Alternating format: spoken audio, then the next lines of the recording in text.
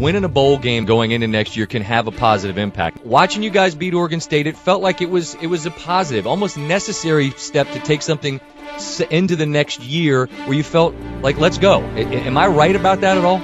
Scott, you really are, and I felt the same way when you're at Texas and we've won the national championship and had so many great seasons. You've been to the Rose Bowl and won, and Fiesta Bowl, and you say the Alamo Bowl is just not the same.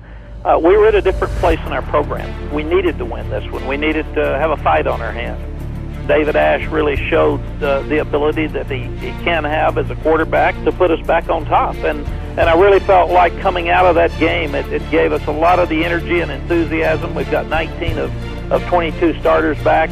We have an older quarterback for the first time, and we're finally going to have some depth. And we are more experienced. And just what I'm hearing from kids this summer, that's paying dividends for us. They're working hard with our strength staff and our medical staff, and we want to be good. And they show up and work really, really hard, and they look forward to the start of football season.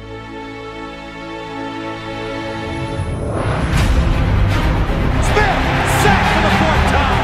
Desmond Jackson out of nowhere.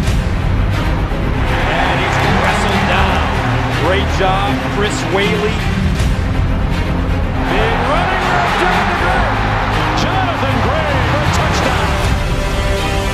Goes deep up the middle, intercepted. Picked off in the end zone, going down with it. Adrian Phillips. Here's a handoff to Brown, and Malcolm Brown. Touchdown, Texas. Ball up in the backfield by Jordan Hicks. The right side, running room to the 5. Bergeron to the goal line. Touchdown, Texas.